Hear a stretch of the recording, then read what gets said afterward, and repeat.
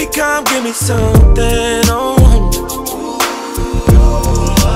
Hey everybody, it's Ivy, and today we're going to be doing a hair tutorial and also wig review. I'm using the wig from Alley Pearl Hair, and this is what the wig comes like. It's a full lace wig.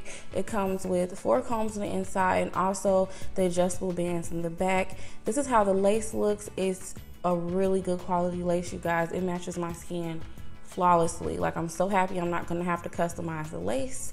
So this is what the wig looks like, and the hair, I'm definitely going to have to bleach those knots. And here's the density on the wig. It's kind of thin, but for the look I'm going for, I wanted a thinner wig.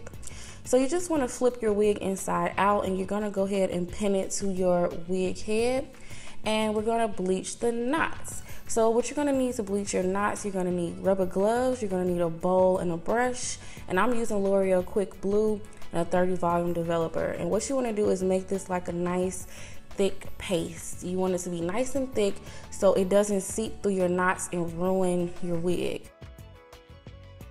So just go ahead and paint that on the area that you want bleached, and be sure to have a light hand. It might look like I'm being kind of rough, but you guys, I have the lightest hand doing this because I don't want to ruin the wig. Once it's completely covered, I let this process for about 35 minutes, and these are the results after washing it. And I went ahead and brushed my wig down on the wig head just so it can be flat and molded. So this is what it looks like when it's flat and molded, and here it is the next day after it was done drying. The knots are perfect, you guys. So now we're going to get ready to pluck. You want to go ahead and pin your hair back. And plucking your wig, you know, it's up to you, but the way I like to do it, I like to go around the perimeter first, and then I like to go behind the hairline just to thin it out. And I try to mimic my own natural hairline, so I kind of thin it out in more areas than others, trying to mimic my own hairline. So it's going to be different based off, you know, what your hairline looks like. It's just different for every person. And I like to do short strokes and little plucks. That way I get out more hair. And you guys, using a really good pair of tweezers helps as well. So you just want to pluck and pluck and pluck and pluck until it starts looking natural. Be patient, you guys. This whole process can take about 30 to 45 minutes. It takes time, so just take your time, you guys. Don't pluck too much because once it's gone, you can't go back and fix it. So this is how it looks, and I took out quite a bit of hair. That's a lot. That's a lot. So now we're gonna cut the lace, and I like to use a razor blade to cut the lace now because it just lays so flat, you guys. I don't know what it is about using a razor blade cutting the lace, but it just lays super, super flat.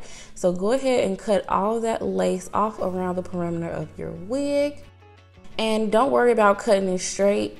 When you cut it kind of jagged, it looks more natural as well. Now we're gonna do our baby hairs, and I'm gonna use a razor to cut my baby hairs. And what I like to do is pull the baby hairs out, and I like to scrape the hair. Like, you guys will see it, like, you guys see it scraping? You wanna scrape it until the hair, you know, cuts. And this way your baby hairs will just lay so seamless and look so bomb, you guys. See how I'm just scraping it away? That's exactly how you want to do it, so it can lay very, very natural. I find that when I use scissors, like, my baby hairs, I have those harsh edges, and this way it just, you guys, it lays so pretty. And I'm just doing baby hairs all around the perimeter of my unit. I'm not doing too many because too many baby hairs can give you a super fake look. Now I'm just shaping the baby hairs while it's still on the wig head, just so when I get ready to put it on my head, they're already pretty much formed and I don't have to do too much work. And as you guys can see, I'm doing a little sideburns. I'm doing the baby hairs. They're cute. So I'm just gonna go ahead and flat iron this wig a little bit, not too much, just giving it a nice little flat iron so it's easy to cut. And the flat iron I'm using is my Red by Kiss silicone flat iron. I love this thing. So now you're gonna need some clippers, and you wanna measure off where you want your wig to hit you on your face, and I like it right here. So what you wanna do is just go in with those clippers and cut straight across. You want to keep your hand as steady as possible because you don't want to like mess up the cut, but you can always go back and fix it. As you guys can see, I'm kind of, you know, making it all even, and I'm doing it like this because this is like the easy cheat way to make a blunt cut.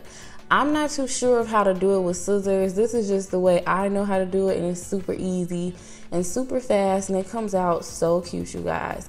So I wanted this to be a very, very short bob blunt cut. I think it's so cute for the fall. I've been so into this style ever since I seen Rihanna with it.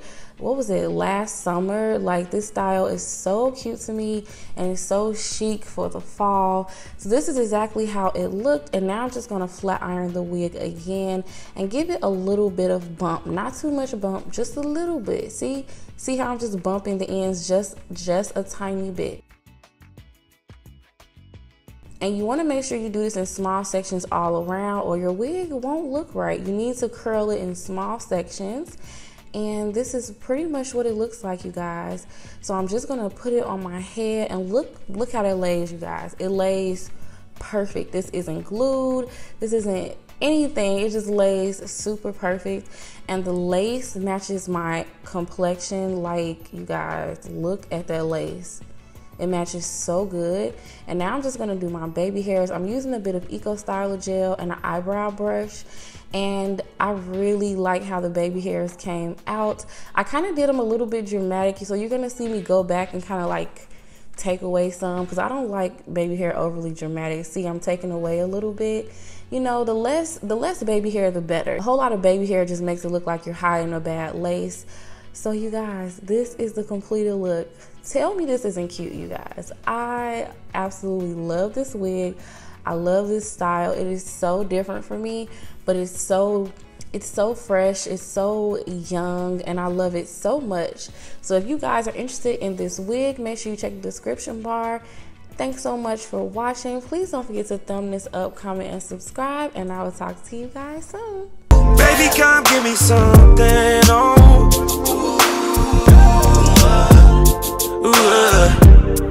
I could tell you ain't from around it. All that body, baby, it's not fair.